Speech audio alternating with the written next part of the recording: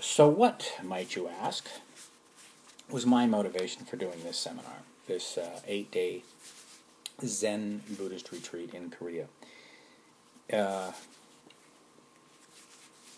I'm obviously very Western, American-born, Canadian-raised, lived in Europe, but pretty damn white, pretty dense from a lot of meditative exercises have always eluded me. I think it was probably 1972 when I looked at transcendental meditation, and I went and you had to take a flower and fruit in order to get your mantra.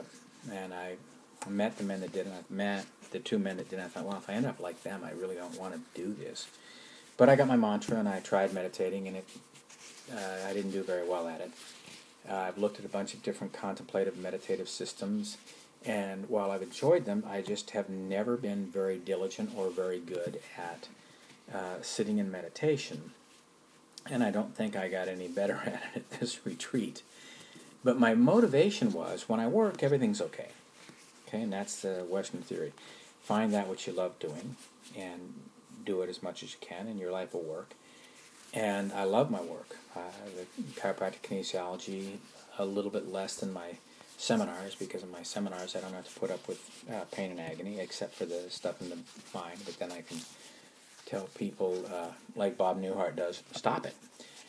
But my motivation for doing the seminar was I couldn't sustain higher states of awareness in my daily life. I did my last month-long on Maui, and although month-longs are tough, they're a lot of work and a lot of agony, a lot of grief, but they're worth it because it changes people's lives and it alters how I live my life. And my weekend seminars have been able to sustain me to stay out in higher levels of awareness, higher states of awareness. But since my last month long, about 5 or 6 years ago, I've had trouble generating my own business.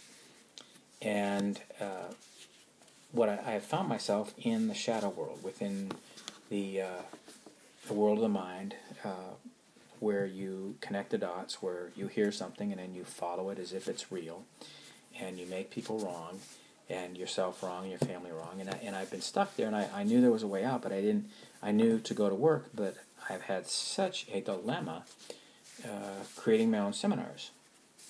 I know we create our own reality, but so I thought, okay, if somebody's got a different way for me to do this, I want to go look at it. I desperately, definitely want to go see what this man has, and he does. Subul has a different way of doing it, and I can't tell you, it's meditating. The first day we got there, he posed this question. He said, now we're going to leave you for an hour, and we're going to and just sit there and try to find the answer. That's all I said. Right? Don't keep asking the question. There were a few don'ts, and so I sat in meditation, and it seemed longer than an hour. And they came back and they said, we've left you almost 2 hours because you're working hard. And then somebody else told me it was closer to 2.5 hours. And part of me felt betrayed, but most of me was like fascinated, like, holy shit, I've sat in meditation for over 2 hours. That's not something that I can do, not something. I'm always checking the clock and looking to see, what do I have to do next? And then the next day he said, one of the evidences that you will have that this is working is is the fact that you have sat in meditation for this length of time. And that was one of the things that helped me pop out, if you will. So I don't understand what I did. I don't think I meditated. I know I sat quietly for long periods of time. I don't want to or think I should try to recreate that experiment or that experience. But something definitely shifted. Something absolutely shifted.